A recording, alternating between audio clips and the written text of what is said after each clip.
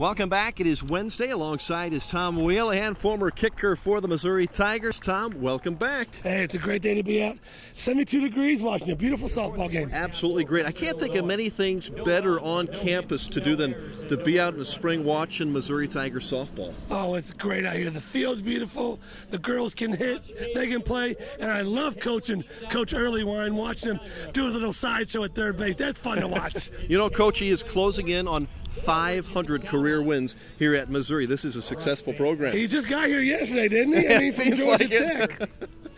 Grew up in Jeff City, so I knew him back in the day back at JC. The shirt, Tom, gotta like that. You are? I'm super, and you're kind of a man. So Superman, get the pun? No pun intended? We're together. How about it? Whether I like it or not, we're always together. Sorry.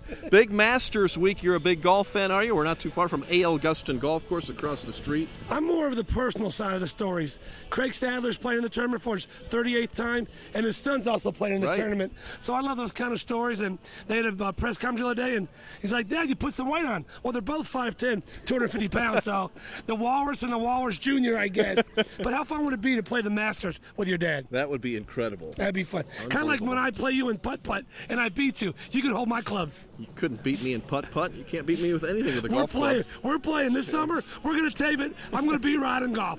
I don't think that's going to happen. First, we'll have the softball competition where I will win the home run derby, hands down. Hands down what?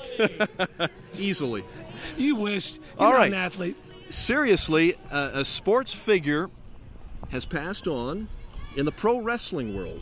The Ultimate Warrior, back when WWE was nothing, back I think it was 83, 84, he wrestled Hulk Hogan, and I believe it was in the Superdome or the first big venue. He passed away the other day, but that's the guy who really started the whole wrestling craze. And that's unfortunate to see him leave, but he did start it all, huh? Him and Hulk Hogan with the George Costanza, ball on top, mud flap in the back. And that stuff is all real, right? Pro wrestling? It's all real. Okay. There's nothing wrong with wrestling. It's all real. Not fake at all? I'm going to wrestle you in a minute if you don't keep going. Now, that one you might happen to beat me in. All right, tell us about NCAA Championship Week. UConn wins on the men's side. UConn wins on the women's side. Second time. It happened back in 2004 also. You know what's amazing? Over the last 16 years, the UConn men's team has won the tournament 4 times. And no one ever talks to them of a team of a decade or destiny. This is the second time, folks, the second time both the men and the women have won on the same weekend. And they don't get much respect either. But the best thing I like is Coach McGrath from Notre Dame, her and Coach Ariyama, they hate each other. They said, can we get by this little bickering?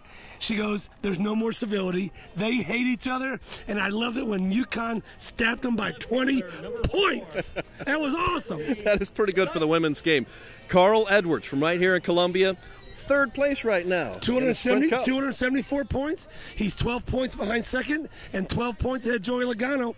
And that's another guy. The only time I see Carl Edwards when he's doing a TV commercial for a car dealership in town. We got to talk more about Carl Edwards. Carl's doing almost as well financially as my own friend Tom Wheelahan. Almost. He's almost there. But he can't beat me in golf. You can't either, Rod. All right.